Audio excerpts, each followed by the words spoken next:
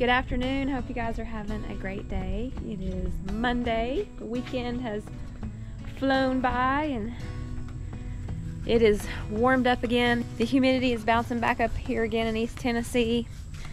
And y'all, I'm still under the weather.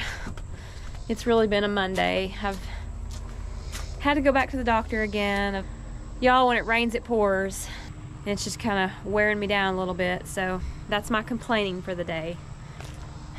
So on another note, on a better, higher note, we're getting ready to go to the beach. So that is super exciting. We need a break. We so need a break.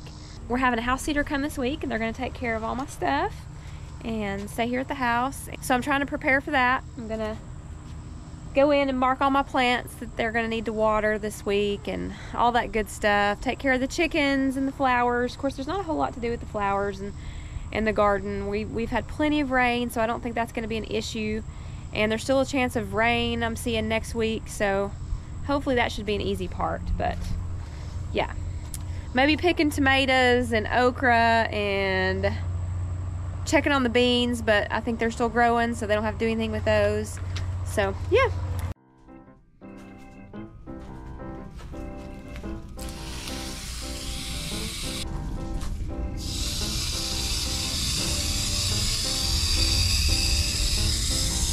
Audrey, one of my husband's favorite succulents, she watches the weather.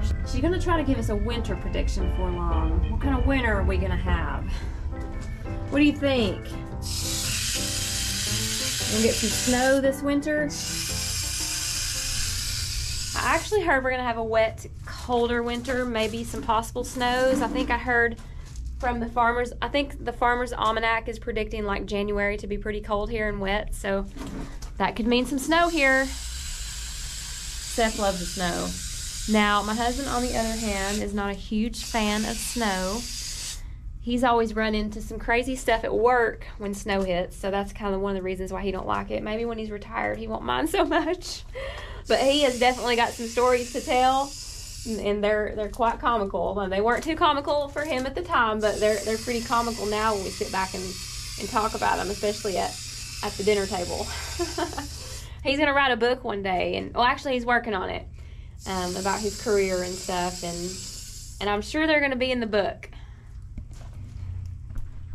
Check out my orchid. Oh my, she's bloomed another one. That one and that one. How gorgeous! And then we've got a third one coming out. Awesome. She really likes it right here in the greenhouse, kind of in the middle section right here. Check out that lowlight plant. Pretty cool. It's called a Goldcrest Falsa Aurelia. It's got another name and I can't pronounce it. Digzogathexia elegantissimia. Oh man. Let's just say pretty. I can't speak that language. Sometimes I try. I don't even want to act like I know. That's hard to pronounce. Y'all, I'm from East Tennessee. We don't use them words, them big words. Oh, look at my husband's palm tree. It's got 2 new leaves coming out on it. One just opened up because you can see the ends of it they're not even opened all the way yet.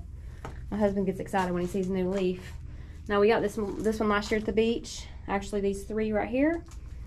And they've done super good in the greenhouse. I'll turn this fan on before I head out of here, because we don't want it hot. This vent fan keeps it cooled off in here. So I think I may do like a little tutorial of my greenhouse and kind of maybe, if anybody's thinking about doing a greenhouse, just some things that I totally recommend. When we first started the idea of doing a greenhouse, you know, we weren't sure about everything to do, and we had never had a greenhouse before. So, you know, having a greenhouse for a year, you learn a lot. You learn a lot of things that you didn't know, and I'm sure there's some things that I can share with others that, you know, might have an idea of doing it, or some things to do, some things not to do. So that might be coming up pretty soon. I'm gonna head out here to my little wheelbarrow because I have some tomatoes in here that's got to be bagged up.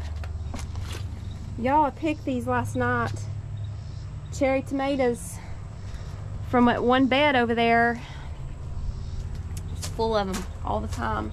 I washed them last night, and we're gonna go ahead and put them in a Ziploc bag and stick them in my tomato freezer. Look at that cherry tomato. That's a big one. Some of these cherry tomatoes that reseeded.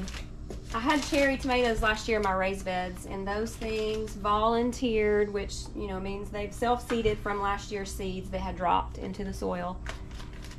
And I couldn't keep them out of my beds. They just wanted to keep coming back everywhere. I'd pull them out, they'd come back again, and pull them out, they'd come back again. So there'll probably be tomatoes on this property until the day I die, whether I want them here or not. Whoever lives here after us, they're going to be blessed with tomatoes. They grow really good here. You know, I got 2 bags from last night. That's a pretty good haul for cherry tomatoes.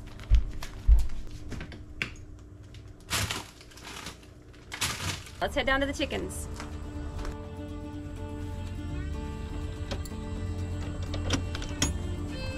Oh, I think they've laid in the nesting box. Let's go check that out. Ooh. Holy cow, I've got so much pine shavings in there, I can't.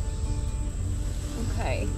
Well, I didn't expect them wanting to lay in here, and I don't want to dump those pine shavings out, so let's just go inside the coop again.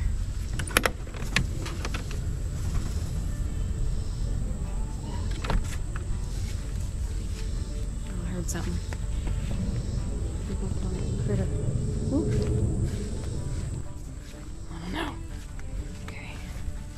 Chickens are pretty skittish now when I'm back here. I feel like something's been down here terrorizing them. Well, they've laid in here.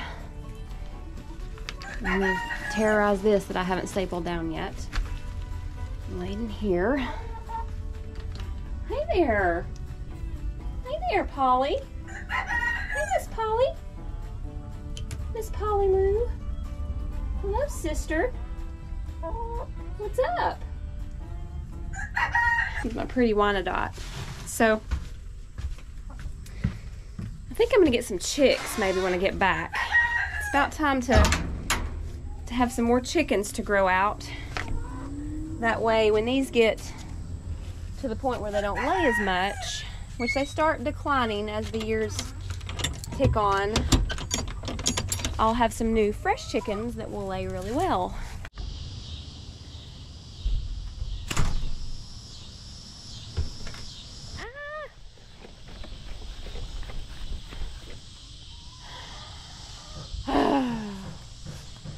Is it still Monday? Well, I was gonna say let's go check on the guys. Go tend to that in a little bit.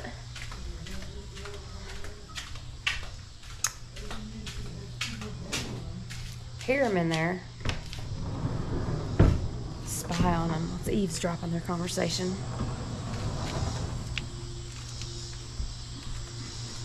Make sure they're not talking about me.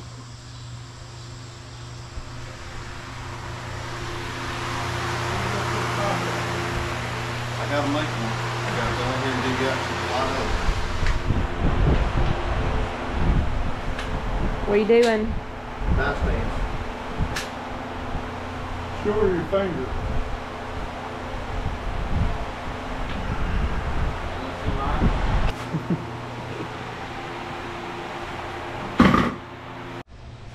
Hey guys, welcome back to This Old Woodworking.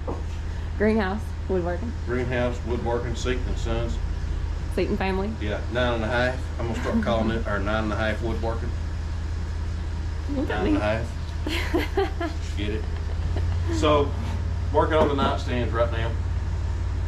I've got 2 sets of drawer runners in. Guys, these things are phenomenal. These are Bloom drawer slides, undermount drawer slides. Soft close. They are fantastic. Really easy to mount.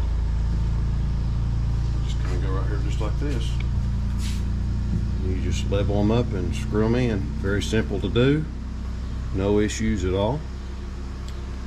And so I'm going to have a bigger drawer on the bottom. He's wanting the client's wanting a file folder drawer in the base, in the bottom drawer, and then we'll just have just kind of a smaller drawer up top.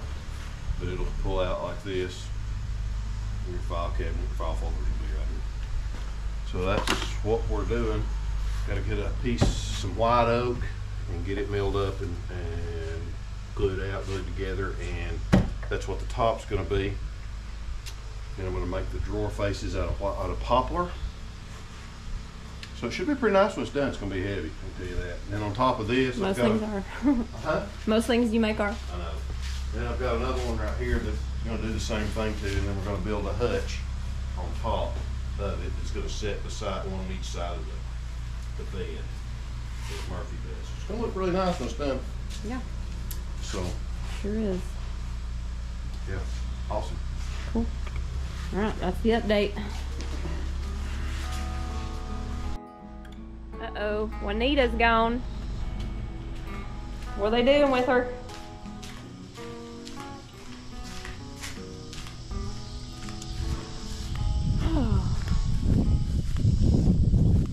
Alright, y'all. I gotta pick a little okra in my holy cow insane garden down here. I don't even call this a garden down here. This is turned into a massive jungle that I don't go in because there could be snakes, creatures, bugs, ticks, Bigfoots, I don't know, you name it, could be in here. Thank goodness I put my okra on the outside so I can grab it, but my gourds and everything are in there. And one day I put my boots on, said I was going to dive in and look at them, but wasn't that brave yet, so maybe I will at some point. But yeah, like I said, y'all, I'm putting weed fabric down. We're putting garden fabric down, and it is going to be beautiful next year. That is the hope and dream I'm seeing. So anyways, we're going to go get some of that sometime this fall. But in the meantime, we'll pick some okra. All right, it's time to pick a few maters.